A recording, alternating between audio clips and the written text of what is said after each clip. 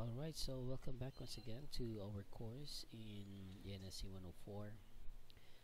So, we will continue our discussion about vector operations. And recall that in the previous videos we have discussed vector representation.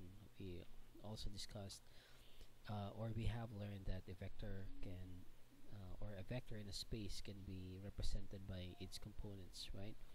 So for example, we have a vector in the x, y, and z axis, right? So can be represented in terms of its components. So it has a component along the z axis. So it has a component along the z axis. It has a component along the x axis, and it has a component along the y.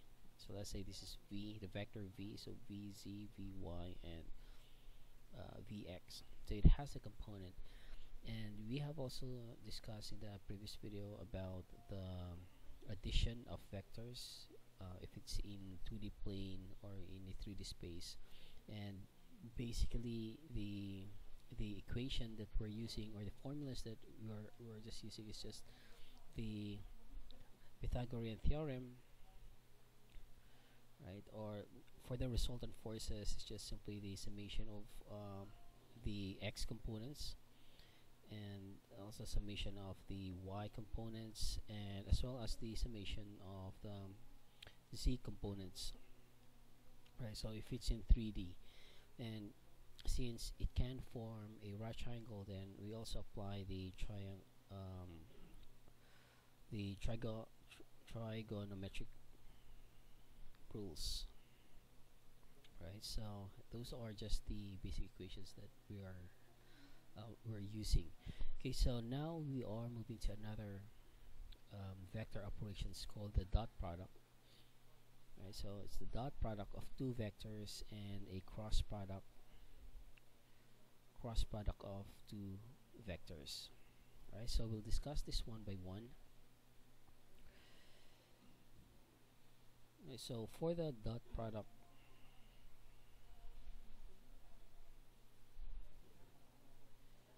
right, so for the dot product, this operation is a multiplication operation, except that it's specifically a dot product, and it's not exactly the same as the cross product. It's a product of two vectors, but for now, if we use a dot product operation for two vectors, what we get is a scalar. So this operation, product operation, yields a scalar, right? And in terms of vector form, let's say here's our vector A. So let's say here's our vector A, and we dot product it with a vector B. Then what we get is something like this: AB cosine theta. It's a magnitude. It's no longer, or it's not about the direction, or it has no longer have a direction. So that's why when we dot product two vectors, what we get is a scalar, right? So in a plane, let's say here's our plane,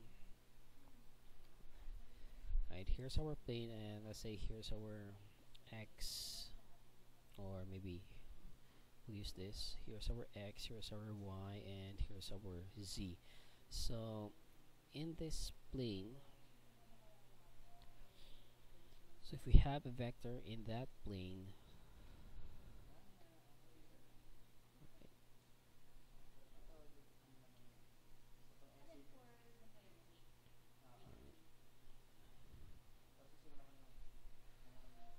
so let's say we have this vector, vector A, right? And we have this vector B,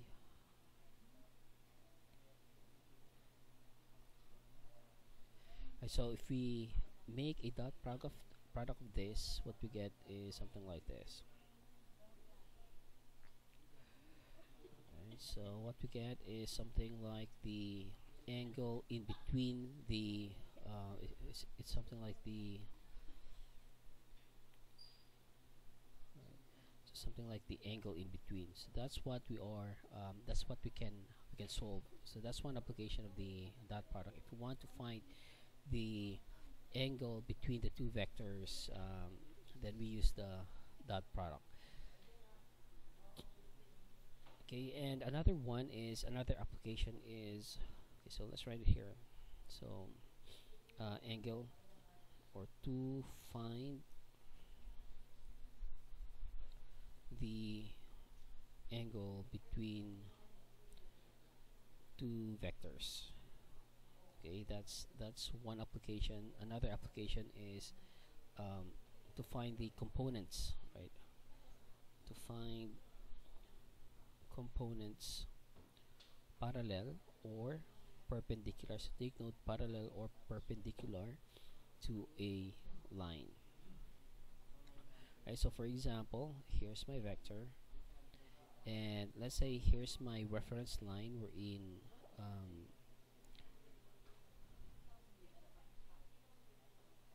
right. So if that's gonna be the reference line, and I want to find the component of this vector parallel to this line, then that would be this component, right? So this component is parallel to this line, and this component is perpendicular to this line. Right, so perpendicular, we use the symbol something like this. Perpendicular, so that's 90 degrees, and this one is parallel. So we use these symbols. Right, so this will be the vector parallel, and this will be the vector perpendicular. Right, so in terms of mathematical notations, for the dot product is a the vector A. If we do a dot product to a vector B, what we get is AB cosine theta. So again, take note of this. This is a vector A, and this is another vector. And if we do the dot product, what we get is a scalar. So the magnitude of A times the magnitude of B times the cosine theta. Right. So that's one equation that we'll be using, and another one is, right, so let's copy this. Okay, so A dot B is equal to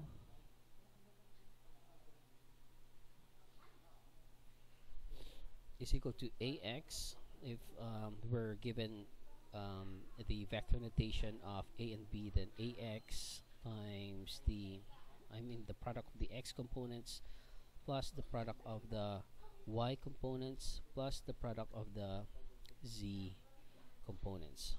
Right, so take note of this working equations. So it's just that it's all about the magnitude. If this is given in, let's say AX is, sorry, let's say A is equal to let's say 3I plus 2J minus K, and B is equal to, let's say, 2I minus J plus K. So all the x's, the product of the x's plus the product of the y's plus the product of the z's. Or the other one is, if we know the magnitude of A and B, actually we can solve that, because the magnitude of A is just simply equal to this, right? Let's say 3 squared plus 2 squared plus K squared, or 1. Right, so we get this, that's gonna be the value of A. So AB, then you can actually find this cosine theta. Right, so you can equate this if need be. Right, so that's the dot product. Now let's move on. Before we do a sample problem regarding this dot product, I think we'll discuss first the principle for the cross product, because later on, actually, it's possible that we are asked, let's say we are given with these two vectors, and we are asked to, let's say, find the dot product and also find the cross products. Right, so we'll discuss first the cross product.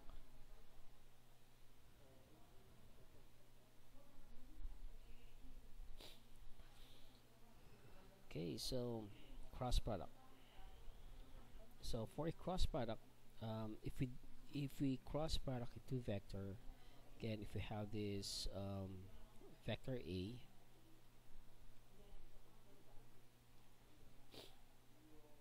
right? So we have this vector A, and we have this vector B, and let's say here's the plane.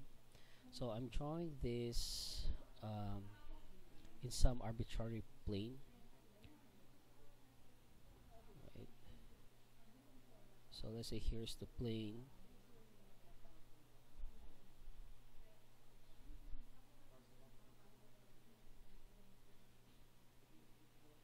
right? And let's say here's my x, and here's my y axis, and here's the z axis that's orthogonal or perpendicular to the plane. So the cross product is sometimes referred to as a vector product because it produces a third vector, whereas in dot products, so recall that in dot products right here, if we do a dot product, what we get is a scalar. It's a scalar, so that's why sometimes this one is referred to as the scalar product. Okay, so for the cross product, so what it means is that, let's say if we want to take the cross product vector of A and B, then if we do this, then what we get is a third vector, right?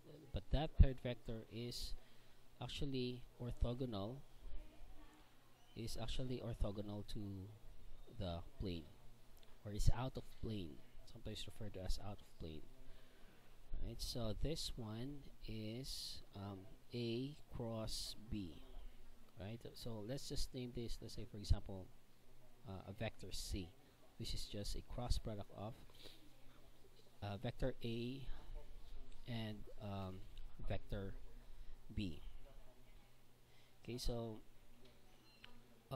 in terms of direction, so it's a different thing if we say A cross B. It's a different thing if we say B cross A. So they yield a different vector because the other one is actually that's gonna be the other way or the other direction. So instead of the positive z, then that's gonna be negative z axis. So that's why it's not the same thing, because direction matters. Okay, so in terms of the direction, we use a right hand rule. So how do we know? Let's say here's our right hand, right? So here's our right hand. So you see this these fingers, these four fingers, actually it curls, right? So it curls going this direction, and the vector direction is pointing upward, right? So it's like this. So it's in this direction, let's say counterclockwise direction, and it points outward. So that's the right hand rule. So that means that if we want a B cross A, so if we want this, then that means, sorry, this should be B cross A already, right? So this is B cross A, because from starting from vector B going to point A, so this is not the same thing. If we start from A and then we cross with B, so it's another thing if we start from A and we cross with B, because that would be pointing downward, right? So if we do that, something like, if this is the plane, once again, right? So here's our X, x, here's our y, and here's our z axis. So if it's a cross b, so a cross b, so that means that our right hand should be something like this.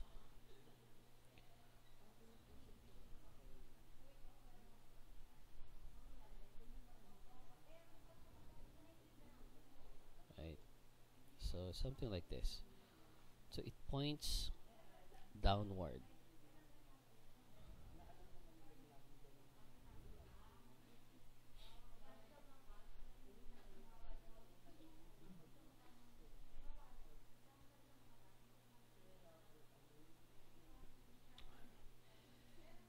Okay, so in this case, this is a, starting from a,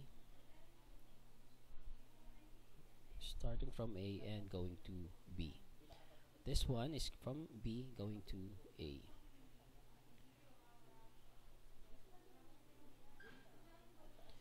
Okay, so in terms of mathematical representation, we can write this cross product in something like this. It's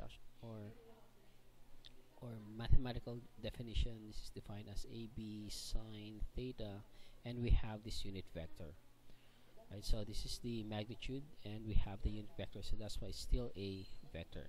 Okay, so in its compact form, actually we can we can we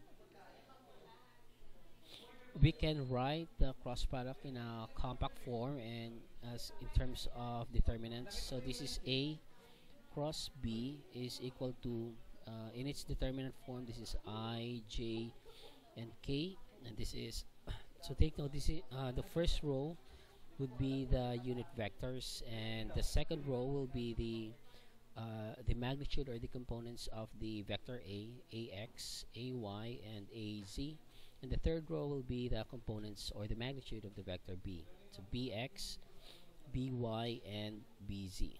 Alright, so in its compact form, we can write a cross product in this way.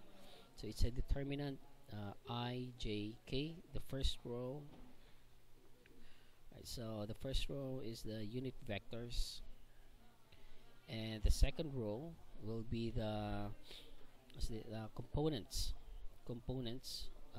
or scalar components of vector a. I mean, of not necessarily the vector a, but the first vector that we want, right? And the third row will be the scalar components of, I think let's just write, of the first vector, and this one of the second vector. Right, so if it's a determinant, then actually we can solve it using, like, so we can solve this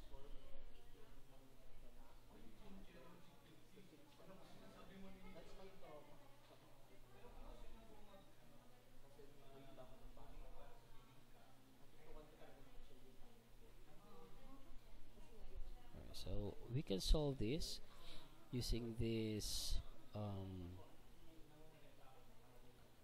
so we have here the direction, the I mean for solving the I component,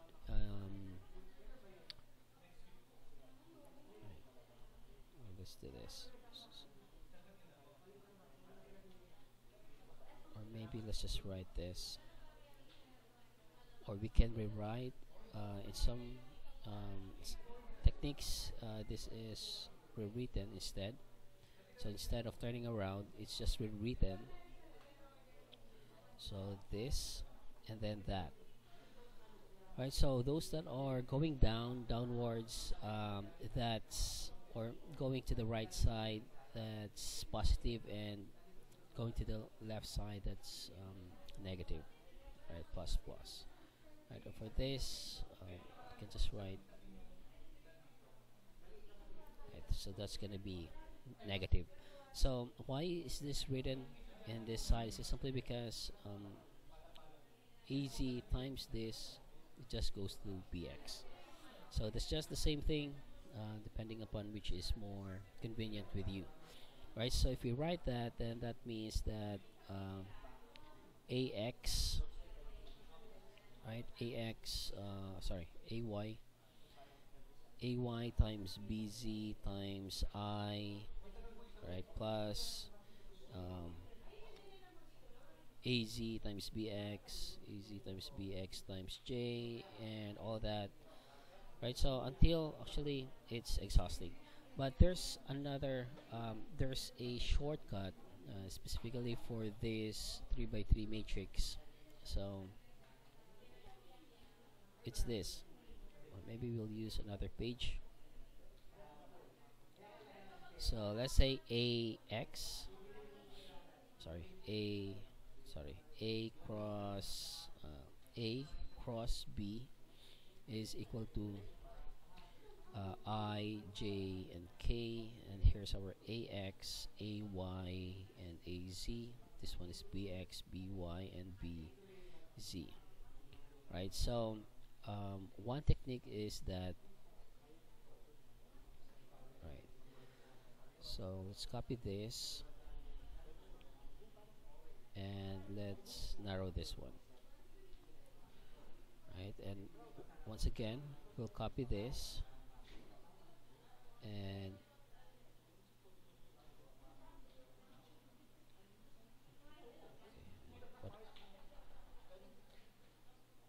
and we'll copy once again for the last line.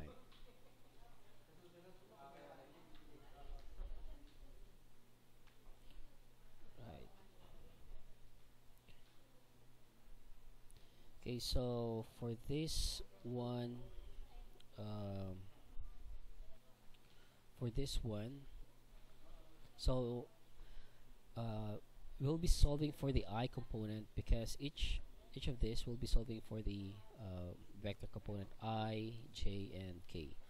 Right. So if you want to solve for the I component, then let's hold this and let's cross out these two. Right. I mean this first row and the first column. Right. So the mechanics is that we start with this AY times BZ. Right. So AY times BZ minus AZ times BY. Right. So if you write that, AY times BZ. Right. So these are the two components. I mean two terms, AY times BZ. Right. And once it turns, that's gonna be negative, minus AZ times BY.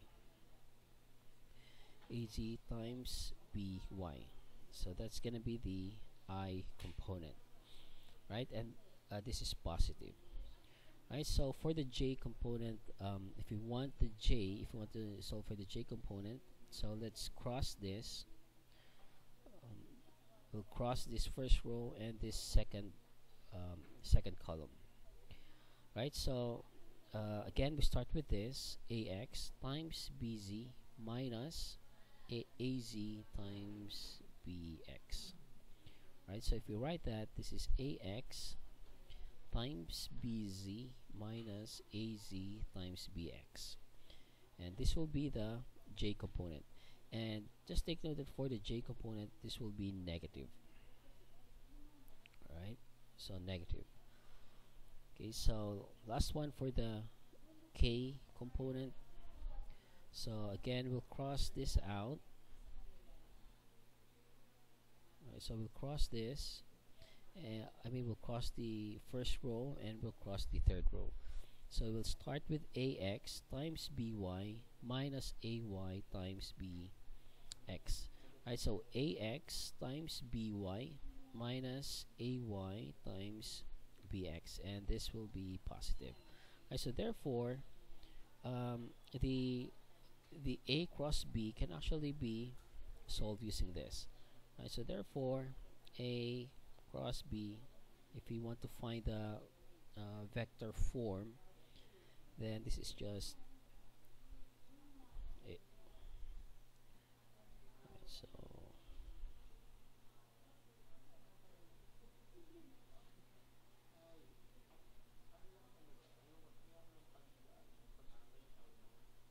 Right, so minus the j term.